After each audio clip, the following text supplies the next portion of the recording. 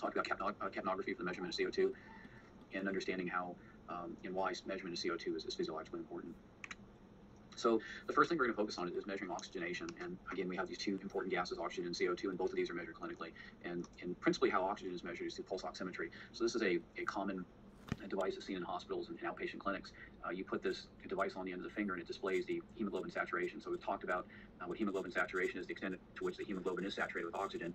Normal value should be about 98%. And so it's shown here on the reading in this case is 99% hemoglobin saturation, and this over here would be the heart rate. And so this value comes up very quick. And so pulse oximetry, it's very simple, it's non-invasive. It gives you a relatively accurate reading relatively quickly. Again, it can be done most anywhere, and this will give you a sense of oxygenation. Reading of 99% indicates overall oxygenation is good for this patient. Maybe some other issues with them, but certainly not in oxygenation. And so with pulse oximetry, it's defined from as oxygen. The ox containing oxygen is the measurement of oxygen. The metry is to measure as far as the ideology of these words. And pulse oximetry means it's intermittent, and it's picking up the intermittent signal and not the continuous signal. So we're going to talk a little bit more about this in terms of what that means. So essentially pulse oximetry is measuring the intermittent measure of oxygen and displaying that in terms of the hemoglobin saturation. So again, every time we talk about pulse ox and the number that it generates is what essentially it's telling us is the hemoglobin saturation value in that particular patient. So what we know about oxygen, we go back to our oxyhemoglobin curve, and we spend a lot of time on this. In normal PaO2, in sea level breathing room air should be about 100. This would correspond to an arterial content, mLs of oxygen per deciliter of blood of about 20. And our hemoglobin saturation should be about 98%. Again, we know that our total oxygen is the sum of our hemoglobin bound and our dissolved. We've talked about how in the case of carbon monoxide poisoning, we lose a lot of our hemoglobin saturation, and that can be lethal if the carbon monoxide is of high enough concentration or long enough duration. It will certainly be lethal.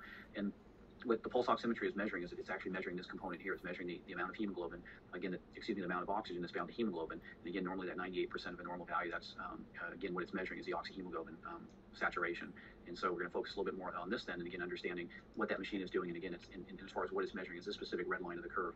And that's important because, again, what we can do is from this, for example, we talked about 60-90. If we came back and we were about 90% saturated, which is right about in here, we would know that we could deduce that the PaO2 should be about 60 millimeters of mercury. And as far as the content, that should be about 18 mLs of oxygen per deciliter of blood. And again, we talked about this is the critical point, that this really is essentially a clinical hypoxemia. What it means is we need to boost these patients, or a patient would need to be moved back up this line to a higher amount and really can't afford to fall much farther to the left here. So again, understanding what any of these values are in the hemoglobin saturation, we can always refer to this curve and again figure out deduce both PaO2 as well as the content, the oxygen content in arterial blood. So again, pulse oximetry is measuring oxyhemoglobin saturation, and that goes back really to hemoglobin. As we discussed previously, it is 4 different polypeptide chains that are held together in a single protein. We talked about how each polypeptide chain has a heme group. It's in the center.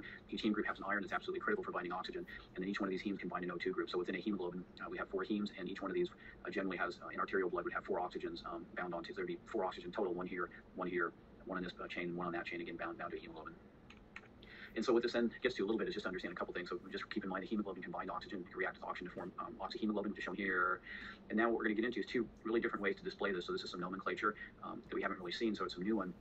So this is the S(aO2), and what this means is the saturation of hemoglobin, but it's an arterial, so it's the oxyhemoglobin saturation from an arterial blood gas measurement. And again, we know we've talked about a value, again, let's say being 98%, a normal oxyhemoglobin being 98%. But what happens though is it can be really measured from one of 2 places. It can be measured directly from arterial blood, or again, it can be determined by the pulse oximetry machine. And so how we differentiate between those is in this case it's the S(a), so it's the pulse, the saturation of oxyhemoglobin from arterial blood, versus the SP. So this is the pulse ox. This is the saturation pulse ox. Again, it means this number is derived from pulse oximetry. So again, the important thing here then is reporting of any of these numbers. You have to look at this, and SaO2 means it's actually from a direct arterial blood gas measurement. And SpO2 means it's a pulse oximetry. And as we'll discuss in a minute, pulse oximetry has the advantage of being quick, being rapid, being mobile. Again, it can be done. Paramedics, for example, would carry these. EMTs would carry this. It can be done at an accident scene, but it makes certain inferences about it. Whereas an arterial blood gas is an actual measurement. It's a direct measurement. That by far is the most reliable. But again, the problem is if you're not near an arterial blood gas machine, that will preclude you from getting that measurement. So we'll talk a little bit more about this. But again, the important thing understanding S(a) means arterial blood gas. SP is the saturation from pulse oximetry. And so what is pulse oximetry? And so briefly, and again, staying very briefly, that device is put on the end of the finger, and it really shoots 2 lights. There's a red and an infrared. And there's a light source and there's a detector. So here is essentially the source being shot through the finger, and here's the detector on the other side. There's also some degree of refraction that comes off of this. And the kind of the nuts and bolts really of what's going on is what the machine integrates is the ratio of the red to the infrared. And depending on what that ratio is, it's directly relevant to the hemoglobin. It directly correlates to, it can be related to the hemoglobin saturation. So for example, 2 principal numbers, or really the common numbers, is if the ratio of red to infrared is 0.5, that means that the hemoglobin saturation is 100%. And in the case with the red to infrared, the ratio is 1.0, that means hemoglobin saturation is 82%. So again, all I want you to take home from this slide, again, is understanding the device goes on your finger. It shoots a red and an infrared. It's detecting absorbance. It's detecting reflection. It integrates the ratio of these signals, and based on what that ratio is, it can tell us what the hemoglobin saturation is, and it displays it on that machine, again, 98%, 99%, 100%, again, displaying it in that way. So again, it's this ability to send out a red and infrared light signal and integrate those signals. And so as far as the pulse portions, we talked as pulse oximetry. And so keep in mind what we have then is, we constantly have blood in the vessel, but we also have a pulsatile signal, which is essentially when the left ventricle ejects blood in the aorta. And so that's, if we go to the doctor in a hospital, someone will come along and take our pulse. And so you can feel that pulsatile signal. And so what this cartoon kind of illustrates is this red light and infrared light is picking up constant signal. It sees this, which can either be venous blood or it can be constant non-pulsatile arterial blood, which is shown here. But there's always a signal that is, as it comes along, in a pulsatile nature. And again, this corresponds to the ejection of the left ventricle into the aorta, where we see this happening. And so really what the machine can focus on and what can integrate, it kind of sees this as background and subtracts it away. And what it's focusing on is a signal. And that's important because ultimately what we want to do is we want to get the oxyhemoglobin saturation, the percent value. We want it off the arterial blood, and we certainly don't want it off the venous blood. So it senses the constant signal. It subtracts that away as background, and then focuses on this pulsatile signal. So that's the derivation of where the pulse oximeter came. Again, it wants to get an oxyhemoglobin concentration, but it's doing it in a pulsatile manner, not in a constant manner. So this cartoon just kind of illustrates, again, the different components and how it wants to reduce these as background, and then again focus on the pulsatile nature of the signal. And again, that gives rise to our the value that we want. And again, what we want is we want the measurement of arterial blood, and we certainly don't want a measurement of the venous blood. Again, typically a venous blood, the hemoglobin saturation is 75%. And if that was coming up as a value, obviously that would be a clear sign of hypoxemia. But that's quite normal for venous blood, but certainly abnormal and low for arterial blood. So again, how the machine differentiates that is really focusing on the pulsatile nature of that signal. And so what might cause some problems? Again, one advantage, as I mentioned, is again this device is it's mobile, it's quick, it's rapid, it's very efficient, and again it provides very good numbers. And so, but there are a couple issues and limitations about it. And so one of them is the light source. So the device is driven by a battery, and when the battery goes down, the light source goes down, and when the light source goes down, the numbers are unreliable. So it's important to make sure that the battery is appropriate, that the signal is appropriate. If it's not, it'll start giving out abnormal numbers, and that can be problematic. Another one too is generally it's attached onto fingers. However, it does not work on fingernails, so just making sure that again that the device can't read blood in false fingernails, but it can certainly read pulse oximetry, the hemoglobin saturation in a finger. So just have to make sure it's actually put on the skin and not anything that does not have blood perfusing through it. So another thing about pulse oximetry is kind of an Achilles heel of it is, again, this integration of signal red to infrared. Again, what it's looking at is it can differentiate normally, again, a reduced hemoglobin shown here versus an oxyhemoglobin. But there's two other things that really throw the device for a loop. And so this is something that has to be treated with a caveat. So one is methemoglobin, and so we'll discuss this more in a second. And the other is carbon monoxide. We've certainly discussed carbon monoxide before, and we'll talk a little bit more about this. So carbon monoxide and methemoglobin are two things that can happen and do happen that really the pulse oximeter, for lack of a better word, is kind of faked out on these things and essentially gives false readings. So this is something that, in caveats, that have to be looked at when using pulse oximetry, again, knowing what your strengths are and what the weaknesses of this particular device. So specifically about the effect here of what's going on. So again, what we know is here's an oxyhemoglobin curve, and again what these extinction coefficients are. Here's the reduced, and what the machine can do, again, it can pick up the difference between the reduced and the oxyhemoglobin. But as it turns out, methemoglobin gives signals that are very similar to that. And so the question is, what is methemoglobin? And the iron in this case is in the ferric. It's in the +3 state. It's not in the ferrous +2 state. And it turns out when you're in the +3, it cannot bind oxygen. And so the issue here then, again, the problem is what's happening is the machine is clearly detecting the hemoglobin, it's detecting iron on it, but it cannot distinguish. It should be a +2, and it can't tell that it's +3. And the reality is what the machine thinks. The machine thinks it's a +2 with oxygen. It's a ferrous group.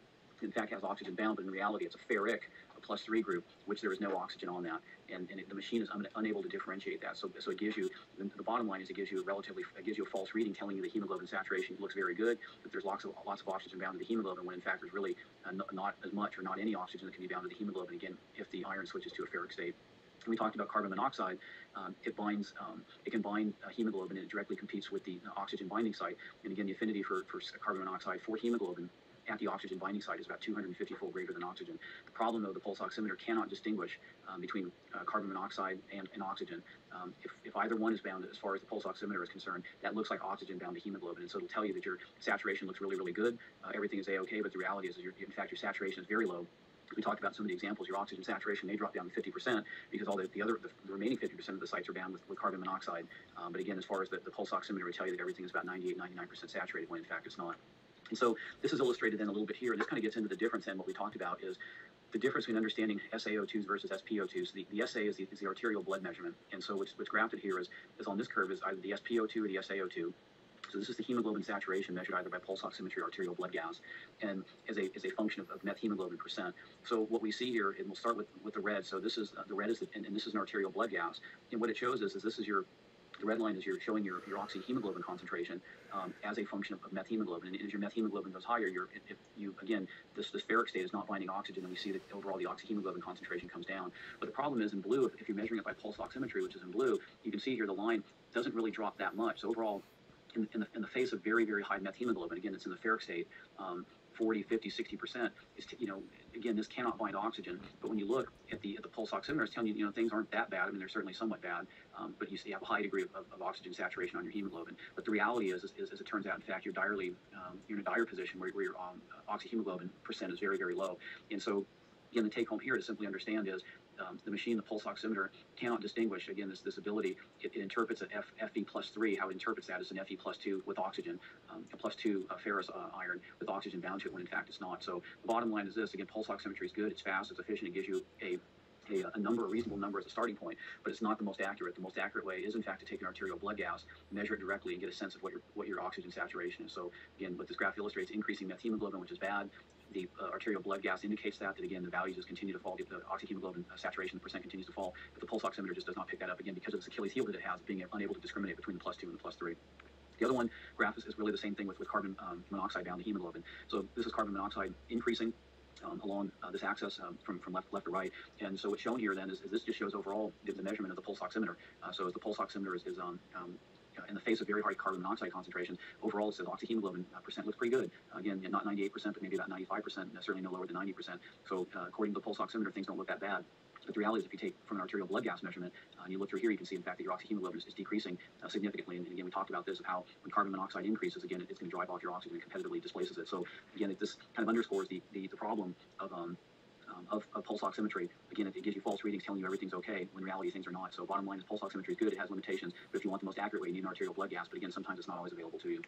And one of the last things then is to understand, as we talked about just a few numbers as far as the pulse oximeter, and so we talked about 60-90 before, and this is relating with the value of what pulse oximetry can do in when it's working and understanding its caveats. Is if you get a measurement 90% saturation, it means the PaO2 is 60. If you get a 75% saturation, it's a PaO2 of 40. You get a 60% saturation, PaO2 is 30, and it just allows us to determine or infer what the PaO2 is if we can get a pulse oximetry number. And again, we can get the number within a matter of seconds. Again, we can make these assumptions based on the oxyhemoglobin curve. So, and this is really the utility and the value of it. And certainly understand that we mentioned before, anytime your PaO2 goes below 60, which is equivalent to a 90% saturation, we're talking about clinical hypoxemia.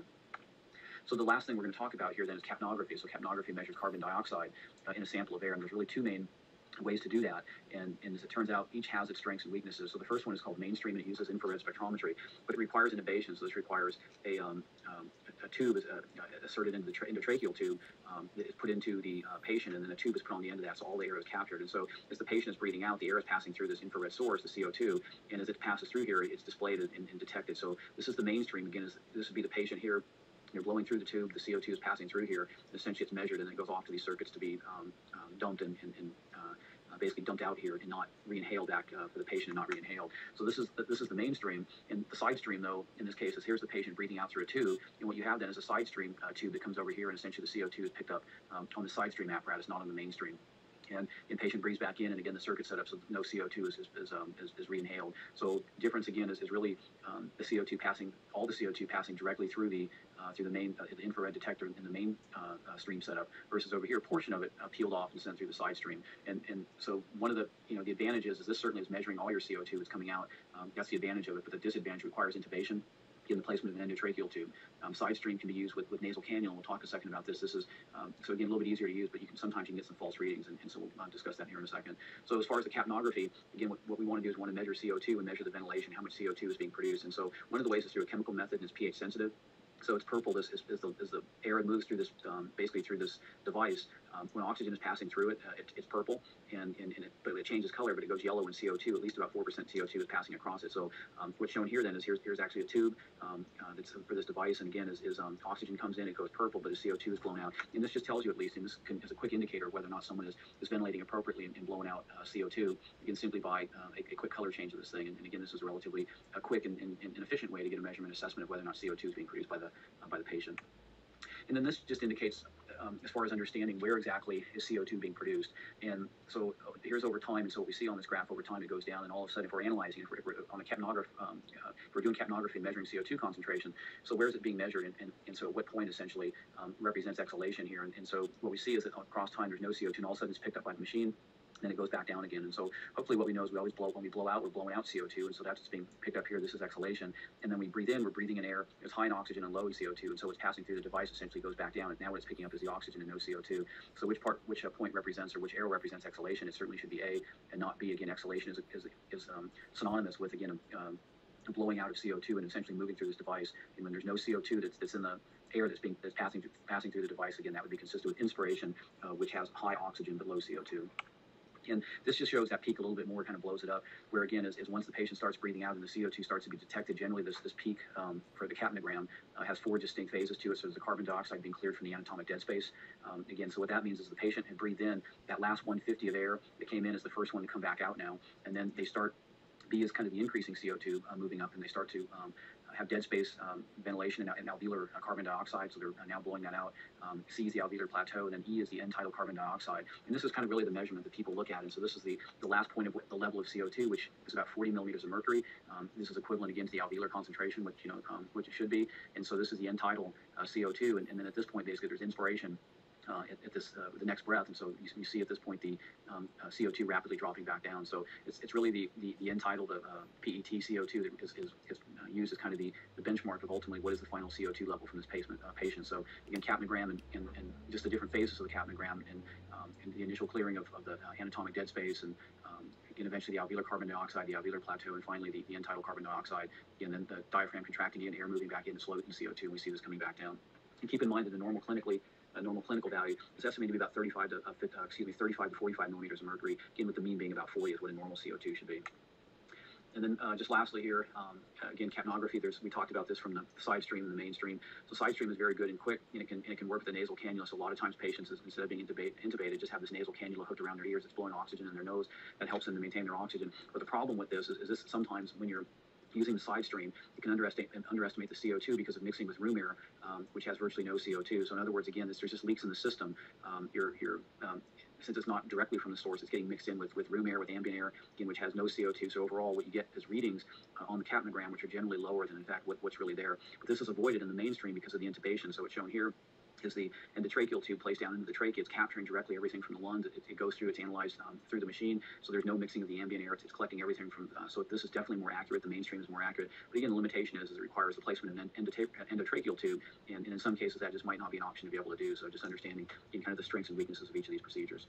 So these are the summary of the key points for clinical assessment of both oxygenation and ventilation, again, through both pulse oximetry and capnography.